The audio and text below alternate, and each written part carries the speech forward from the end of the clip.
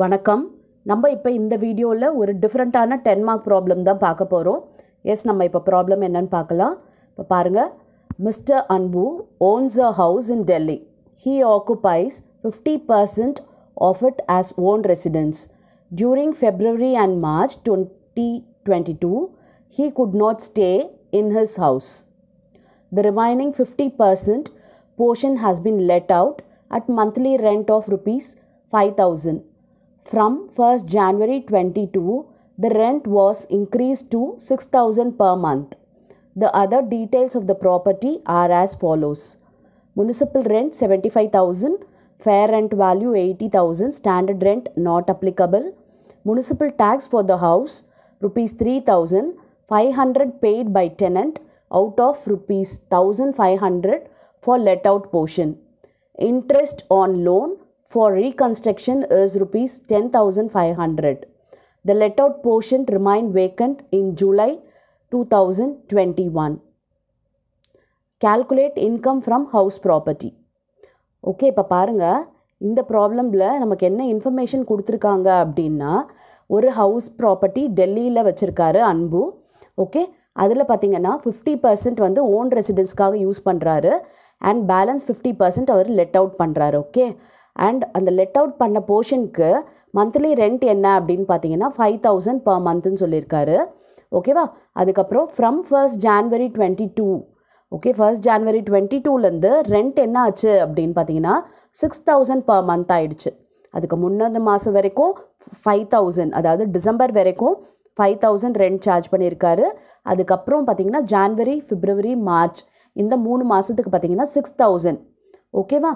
அதுக்கப்புறம் the other டீட்டெயில்ஸ்லாம் கொடுத்துருக்காங்க. அண்ட் முனிசிபல் டேக்ஸ் பார்த்திங்கன்னா 500 rupees வந்து டெனண்ட் பே பண்ணிட்டாங்க. ஆக்சுவலாக மொத்தம் முனிசிபல் டேக்ஸ் எவ்வளவு அப்படின்னா 3,000. அதில் 50% வந்து செல்ஃப் ஆக்குபைடுக்கு அண்ட் பேலன்ஸ் 50% தான் லெட் அவுட் ப்ராப்பர்ட்டி. இது இல்லையா? அந்த லெட் அவுட் ப்ராப்பர்ட்டியில் 500 டெனண்ட் பே பண்ணிடுறாங்க. ஓகே, அதுக்கப்புறம் இன்ட்ரெஸ்ட் ஆன் லோன் பார்த்திங்கன்னா ரீகன்ஸ்ட்ரக்ஷனுக்காக 10,500 பே பண்ணியிருக்காரு. ஓகே, த let out portion remain vacant இன் ஜூலை. அது மட்டும் இல்லாமல் அந்த லெட் அவுட் பண்ணாங்க இல்லையா, அந்த போர்ஷன் வந்து ஜூலை மந்த் வந்து வேக்கண்ட்டாக இருந்திருக்கு. ஜூலை மந்த் வந்து வேக்கண்ட்டாக இருக்குது. இன்கம் ஃப்ரம் ஹவுஸ் ப்ராப்பர்ட்டி நம்ம இப்போ கேல்குலேட் பண்ணணும். அதாவது நம்ம எப்படி போடணுன்னா 50% செல்ஃப் ஆக்குபைட் அண்ட் 50% லெட் அவுட்க்கு போடணும். இப்போ செல்ஃப் ஆக்குபைட் பீரியடில் பார்த்திங்கன்னா அவர் வந்து ஸ்டே பண்ணல அப்படின்றத சொல்லியிருக்காரு. ஓகே, ஃபெப்ரவரிலையும் மார்ச்லேயும். ஆனால் எனிவேஸ் அந்த ப்ராப்ளமில் நமக்கு அது அஃபெக்ட் ஆகாது. ஏன் அப்படின்னா நமக்கு net annual value of self occupied property என்ன அப்படின்னா நில் இல்லையா? அப்போ அவர் ஸ்டே பண்ணலை, அதனால் நமக்கு வந்து ப்ராப்ளம் எந்த வகையிலையும் அஃபெக்ட் ஆகாது. ஓகே, இதுவே லெட் அவுட் ப்ராப்பர்ட்டி அப்படின்னா நமக்கு வந்து அதை பற்றி ஒரி பண்ணிக்கணும். ஓகே, இது வந்து என்னென்னா 50% ஓன் ரெசிடென்ஸ் தான் இல்லையா? அதில் வந்து அவர் வீட்டில் தங்கலை அப்படின்றத மட்டும்தான் சொல்லியிருக்காரு. அந்த ரிமைனிங் 50% லெட் அவுட் பண்ணிட்டார், அவ்வளோதான். Okay, S. இப்போ இந்த ப்ராப்ளம் எப்படி போடுறதுன்னு பார்க்கலாமா? ஃபஸ்ட் வந்து நம்ம செல்ஃப் ஆக்குபைடுக்கு போகலாம். ஓகே, 50% செல்ஃப் ஆக்குபைடு இல்லையா? அப்போ நமக்கு இந்த முனிசிபல் டேக்ஸ் வந்து நில் தான், ஃபேர் ரெண்டல் வேல்யூ கிடையாது. ஓகே, ஆக்சுவல் ரெண்ட்டு நமக்கு கிடையாது. ஓகே, இந்த ஸ்டெப்ஸ் எதுவுமே கிடையாது. க்ராஸ் ஆனுவல் வேல்யூ நில். அப்புறம் முனிசிபல் டேக்ஸும் நம்ம பே பண்ண வேண்டிய அவசியம் இல்லை. அண்ட் நெட் ஆனுவல் வேல்யூ பார்த்திங்கன்னா நில். இது வரைக்கும் நம்ம நெல் சொல்லிடுறோம். இப்போ நெக்ஸ்ட்டு 30% வந்து நம்ம வந்து ஸ்டாண்டர்ட் டிடக்ஷன் போடணும் நெட் ஆனுவல் வேல்யூவில். இப்போ நெட் ஆனுவல் வேல்யூவே நமக்கு இல்லை இல்லையா? ஸோ இப்போ ஸ்டாண்டர்ட் டிடக்ஷனும் வராது. ஆனால் இப்போ நமக்கு interest on loan for reconstruction கொடுத்துட்டாங்க. ஓகே, இன்ட்ரெஸ்ட் ஆன் லோன் அப்படின்னு சொல்லிட்டு விட்டுருந்தாங்கன்னா நம்ம போட வேண்டிய அவசியம் இல்லை. பட் ரீகன்ஸ்ட்ரக்ஷன், அதாவது ரெனோவேஷன், ரிப்பேர்ஸ், இதுக்கெல்லாம் வந்து லோன் வாங்கியிருந்தாங்க அப்படின்னா அதை டிடக்ஷனாக கிளைம் பண்ண முடியும் 24Bயில். ஓகே, இது மொத்தமும் இன்ட்ரெஸ்ட் அதுக்கு எவ்வளோ பே பண்ணியிருக்காங்கன்னா 10,500. ஆனால் நம்ம 50% தான் செல்ஃப் ஆக்குபைடு, பேலன்ஸ் 50% என்னது லெட் அவுட் இல்லையா?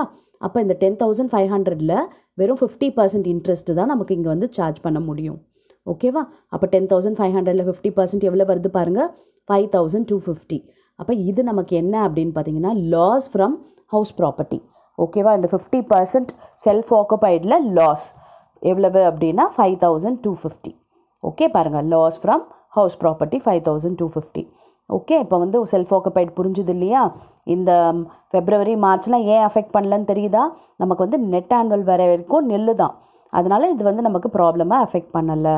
இப்போ நெக்ஸ்ட்டு நம்ம லெட் அவுட் ப்ராப்பர்ட்டிக்கு பார்க்கலாமா? எஸ், லெட் அவுட் ப்ராப்பர்ட்டி பார்த்திங்கன்னா அது ஒரு 50%. இப்போ ஃபஸ்ட்டு முனிசிபல் ரெண்ட் போடணும். இது வந்து ஃபுல் ப்ராப்பர்ட்டிக்கு 100% ப்ராப்பர்ட்டிக்கு தான் அந்த 75,000. நம்ம வந்து லெட் அவுட் பண்ணது 50% தான் இல்லையா? அப்போ அதுக்கு எவ்வளவுன்னு பார்த்தீங்கன்னா 37,500. சரியா? இப்போ நெக்ஸ்ட்டு ஃபேர் ரெண்டல் வேல்யூ பார்த்தீங்கன்னா 80,000. 80,000ல் 50% போட்டோம் அப்படின்னா 40,000. ஓகே, இப்போ நமக்கு இது ஸ்டாண்டர்ட் ரெண்ட் நாட் அப்ளிகபிள் சொல்லிட்டாங்க. இல்லைன்னா நம்ம என்ன பண்ணியிருக்கணும், இது ரெண்டுத்தையும் கம்பேர் பண்ணி ஹையஸ்ட்டோட பார்த்து ஸ்டாண்டர்ட் ரெண்ட்டோட கம்பேர் பண்ணணும். அதுக்கப்புறம் வந்து நம்ம ஆக்சுவல் ரெண்ட்டோட கம்பேர் பண்ணுவோம் இல்லையா? ஆனால் இதில் நமக்கு ஸ்டாண்டர்ட் ரெண்ட் நாட் அப்ளிகபிள் அப்படின்னு சொன்னதுனால நம்ம டைரெக்டாக ஆக்சுவல் ரெண்ட்டோடையே நம்ம கம்பேர் பண்ணி அதில் எது ஹையஸ்ட்டோ அதை நம்ம எடுத்துக்கலாம். ஓகே, இப்போ ஆக்சுவல் ரெண்ட்டு பார்க்கணுன்னா நமக்கு 6,000 per month எப்போத்துலேருந்து சொல்லியிருக்காங்க? ஜான்வரியிலேருந்து சொல்லியிருக்காங்க. அப்போ அதுக்கு முன்னே வரைக்கும் 5,000 per month. அப்போ என்ன அர்த்தம்னா ஏப்ரல்லேருந்து டிசம்பர் வரைக்கும் எத்தனை மந்த் பார்ப்போம்? ஏப்ரல், மே, June, July, August, September, October, November, December, அதாவது 9 months பார்த்திங்கன்னா 5,000 தான் சார்ஜ் பண்ணியிருக்காங்க. ஓகே, அதுக்கப்புறம் தான் ஜான்வரி, ஃபெப்ரவரி, மார்ச் 3 monthsக்கு பார்த்திங்கன்னா 6,000. ஓகே, நம்ம இப்போ வந்து ஆக்சுவல் ரெண்ட் கண்டுபிடிக்கும் போது 5,000 into 9 and 6,000 into 3 போடணும். பாருங்கள், 5,000 into 9 45,000, 6,000 into 3 பார்த்திங்கன்னா 18,000. ஸோ 45,000 + 18,000 வந்து 63,000. இது மூணுத்தில் எது ஹையஸ்ட் அப்படின்றத நம்ம பார்க்கணும். ஆக்சுவல் ரெண்ட்டு தான் ஹையஸ்ட்.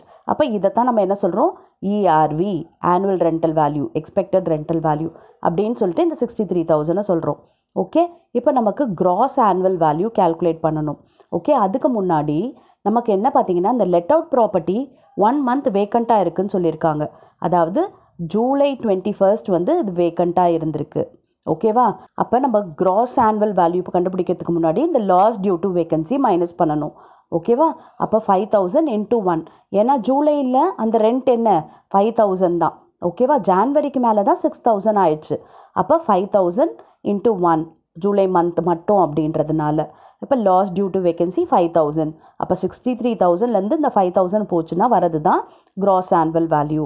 பாருங்கள், 58,000 கிடச்சிருச்சு. ஓகேவா? இப்போ இந்த 58,000 கிராஸ் ஆனுவல் வேல்யூலேருந்து நம்ம முனிசிபல் டேக்ஸை மைனஸ் பண்ணணும். முனிசிபல் டேக்ஸ் பார்த்திங்கன்னா 3,000 ஃபுல் ஹவுஸ்க்கு நம்ம 50% தான் லெட் அவுட் பண்ணியிருக்காங்க. அப்போ 3,000 into 50% போட்டிங்கன்னா 1,500. அந்த 1,500ல் டெனண்ட் வந்து எவ்வளோ பே பண்ணிட்டாரு? 500 பே பண்ணிட்டாரு. நம்ம முனிசிபல் டேக்ஸ் எப்போ மைனஸ் பண்ணலாம் அப்படின்னு பார்த்தீங்கன்னா ஓனர் பே பண்ணது மட்டும்தான் நம்ம வந்து மைனஸ் பண்ண முடியும். அப்போ 1,500ல் 500 டெனண்ட் பே பண்ணிட்டாரு அப்படின்னா பேலன்ஸ் 1,000 தான் ஓனர் பே பண்ணியிருக்காரு. 3,000 into 50% minus 500 போட்டோன்னா 1,000. ஓகேவா? இப்போ 1,000 மைனஸ் பண்ணோம் அப்படின்னா வரது தான் net annual value. Net annual value பாருங்கள் 57,000. ஓகே, இப்போ இந்த 57,000ல் நம்ம என்ன கண்டுபிடிக்கணும் அப்படின்னா ஸ்டாண்டர்ட் டிடக்ஷன் கண்டுபிடிக்கணும். அப்போ 57,000 into 30% தான் ஸ்டாண்டர்ட் டிடக்ஷன் இல்லையா? பாருங்கள், 17,100 வந்துருச்சு. ஓகே, இப்போ இந்த 17,100ஓட நம்ம வேறு என்னத்தை மைனஸ் பண்ணலாம் அப்படின்னு பார்த்தீங்கன்னா interest on loan for reconstruction. நம்ம எப்படி 50% செல்ஃப் ஆக்குபைடுக்கு போட்டோம் இல்லையா? அதே மாதிரி பேலன்ஸ் 50% இந்த லெட் அவுட் ப்ராப்பர்ட்டிக்கு. அப்போ 10,500 into 50% போட்டோன்னா பாருங்கள் 5,250 வந்துருச்சு. ஓகேவா? அப்போ 57,000லேருந்து ஸ்டாண்டர்ட் டிடக்ஷன் ஒரு 17,100 and 5,250 ரெண்டும் மைனஸ் பண்ணோம் அப்படின்னா வரது தான் நமக்கு இன்கம் ஃப்ரம் ஹவுஸ் ப்ராப்பர்ட்டி. ஓகேவா? பாருங்கள், மைனஸ் பண்ணால் என்ன வருது? 34,650 வந்துருச்சு. இதுதான் நம்மளோட இன்கம் ஃப்ரம் ஹவுஸ் ப்ராப்பர்ட்டி. அதாவது எந்த house property? Let out property. ஏன்னா நமக்கு செல்ஃப் ஆக்குபைட் ப்ராப்பர்ட்டிக்கு நமக்கு கிடச்சது லாஸ். ஓகேவா? இந்த லெட் அவுட் ப்ராப்பர்ட்டியில் தான் இன்கம் கிடச்சிருக்கு. ஓகே, இப்போ நம்ம என்ன கேல்குலேட் பண்ணோன்னா calculate income from house property. ஜென்ரலாக ஹவுஸ் ப்ராப்பர்ட்டியோட இன்கம் தான் கேட்டிருக்காங்க. லெட் அவுட்டா இல்லை செல்ஃப் ஆக்குபைடான்ட்டு கேட்கல இல்லையா? ஸோ நம்ம இப்போ என்ன பண்ணணும்னா ரெண்டுத்தையும் கன்சாலிடேட் பண்ணணும். அதாவது லெட் அவுட் ப்ராப்பர்ட்டியில் வந்த இன்கமும் அண்ட் செல்ஃப் ஆக்குபைட் ப்ராப்பர்ட்டியில் வந்த லாஸையும் அட்ஜஸ்ட் பண்ணிவிட்டு நமக்கு என்ன அல்டிமேட்டாக இன்கம்மாக வந்திருக்கா இல்லை லாஸ் வந்திருக்கா அப்படின்றத பார்க்கணும். ஓகேவா? இப்போ total income from house property. First நமக்கு லெட் அவுட் ப்ராப்பர்ட்டியில் வந்து இன்கம் எழுதியாச்சு. ஓகே, இப்போ பார்த்தீங்கன்னா நமக்கு லெட் அவுட் போர்ஷனில் 34,650 ப்ராஃபிட் கிடச்சிருச்சு, அதாவது இன்கம் கிடச்சிருச்சு. அதே மாதிரி செல்ஃப் ஆக்குபைடில் பார்த்தீங்கன்னா நமக்கு லாஸ் வந்தது இல்லையா? Loss from self occupied portion, அதாவது 5,250. ஸோ இது ரெண்டுத்தையும் நம்ம அட்ஜஸ்ட் பண்ணோம் அப்படின்னா நமக்கு அல்டிமேட்டாக இன்கம் வருது, அதாவது 29,400 நமக்கு இந்த ஹவுஸ் ப்ராப்பர்ட்டியில் கிடைச்ச இன்கம். ஓகே, இது வந்து இன்கம், இது லாஸ். ஸோ இது ரெண்டுத்தையும் அட்ஜஸ்ட் பண்ணோன்னா நமக்கு 29,400 இன்கம் வந்துருச்சு. ஓகேவா? இப்போ எப்படி இந்த மாதிரி ப்ராப்ளமில் லாஸ் டியூ டு வேகன்சி இருந்தாலும் ஓகே, 2 போர்ஷனாக இருந்தாலும் உங்களுக்கு வந்து எப்படி இன்கம் கண்டுபிடிக்கணுன்றது தெரியும் இல்லையா? ஸோ நான் ப்ராக்டிஸ்க்காக உங்களுக்கு இதே மாடலில் இதை எக்ஸ்பிளைன் பண்ண வேண்டிய அவசியம் கூட இல்லை. பிகாஸ் சேம் மாடல் ப்ராப்ளம் தான்.